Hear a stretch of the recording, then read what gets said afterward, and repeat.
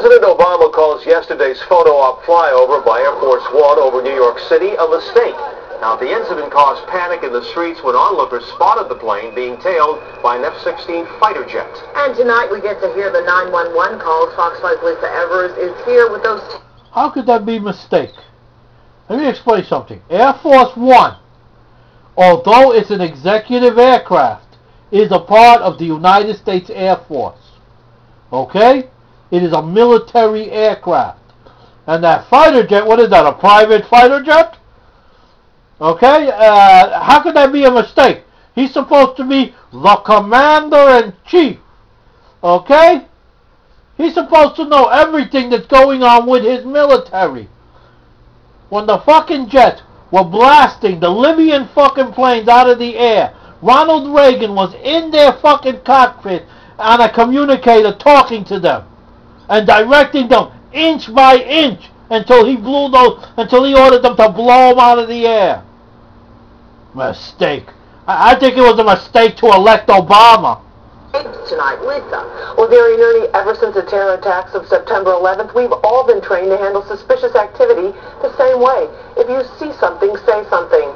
When thousands of people looked... That's right. I'm a New Yorker. They keep telling us that. ...up and saw two planes in the sky, they flooded 911 operators with calls. Like they tell us to do. 911 operator 136, where is your emergency? Oh, that's the F-18 chasing a big commercial plane around and around over downtown Jersey. Yes, sir, we're aware of it. The sight of the Jumbo 747 being closely tailed by a military fighter jet, flying low and flying close to buildings, was so frightening, workers in Lower Manhattan and Jersey City rushed out of their offices into the streets. It took a lot to convince nervous callers this was not enough. Look at that shit, man. Hold on a minute. I don't think I'm getting the whole fucking view here. It's a little bit high now. There we go. Let's lower this down so you can see the crowds of goddamn people out there. You know, it fucking looks like there's a panic going on. What to worry about, man. Testing. No, it's impossible. There's no fun, man. Yeah, there's nothing worried about, man. If you fucking knew, why didn't you tell us? You're supposed to be protecting us. To protect and serve. Isn't that the policeman's motto? Holy fucking shit. What are you, a member of some black organization of the government? Some kind of black ops or something?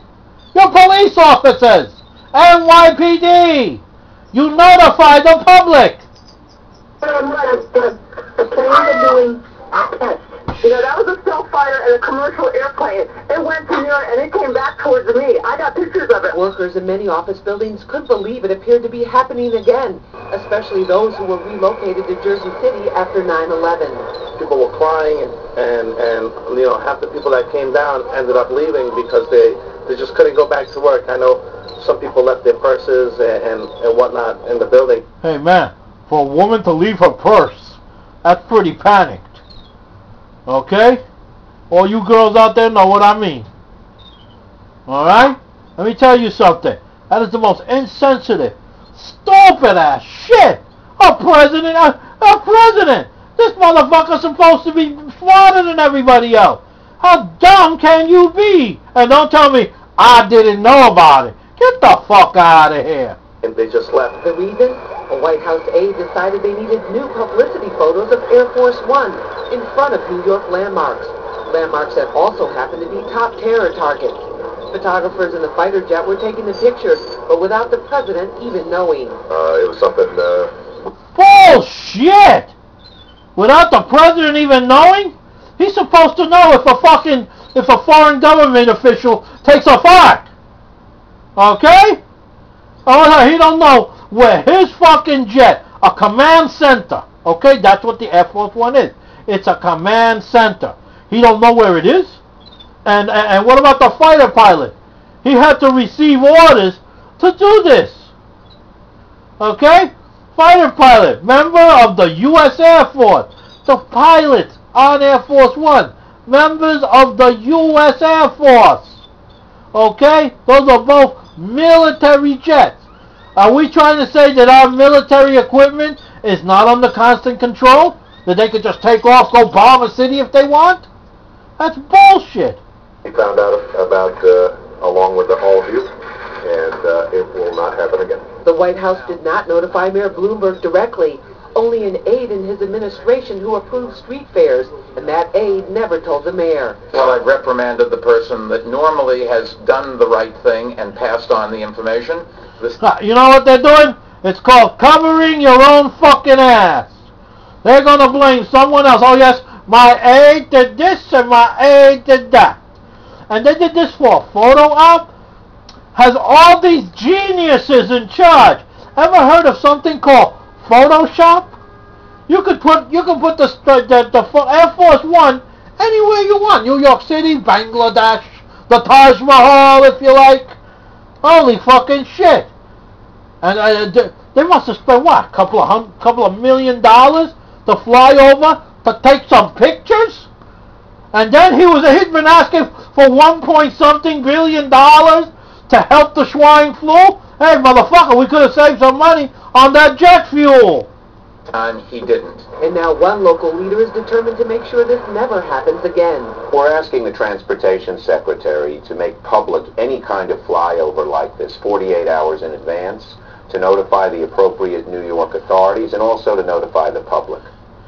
You know what? I agree with that motherfucker. Why not? The public should be notified. And then the police know, and they didn't notify? Why? They didn't think we would panic? Shit, they're going to hit my building. I remember the day that shit happened. The first thing I hear on the radio is, there's an attack. We're under at war. I'm trying to get out of Manhattan to go get to my son in Brooklyn. You understand? And all this crap going on. You understand? And then after I get out of Manhattan, I just barely got out of Manhattan, they closed down the roads and everything for fucking over an hour. And then I start walking from somewhere in Queens all the way to goddamn Brooklyn and made it home in 5 hours. God damn, let me tell you. And they don't think that people are gonna panic? Motherfucker!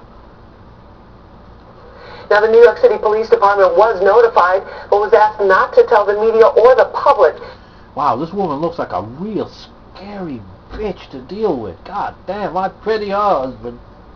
An NYPD spokesperson says if they're placed in that situation again, they will let the public know what's going on. Ah, nigga, please! Let me tell you something. If the NYPD is put in that situation again, they'll pucker their mouths and make it round and suck a dick. Okay? Let me tell you something. First of all, Bloomberg, prick of the ages, knew about it.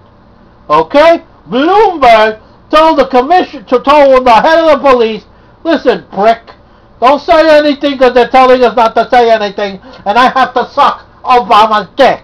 Okay? That's what the fuck happened. Then the commissioner puckered up his lips and made them round and sucked Bloomberg's dick. And then his precinct captain all came and sucked his fucking dick. And they all shut the fuck up and said the fuck with the public. Okay? Then when they had this panic going on and it got out on the news, then all of a sudden it was, oh, if we're ever put in that situation again, we'll say something. You won't say shit if Bloomberg tells you to shut up. So far, Bloomberg, you show some great leadership. Obama, your first year? Oh, you're doing okay. Flavio 13 out.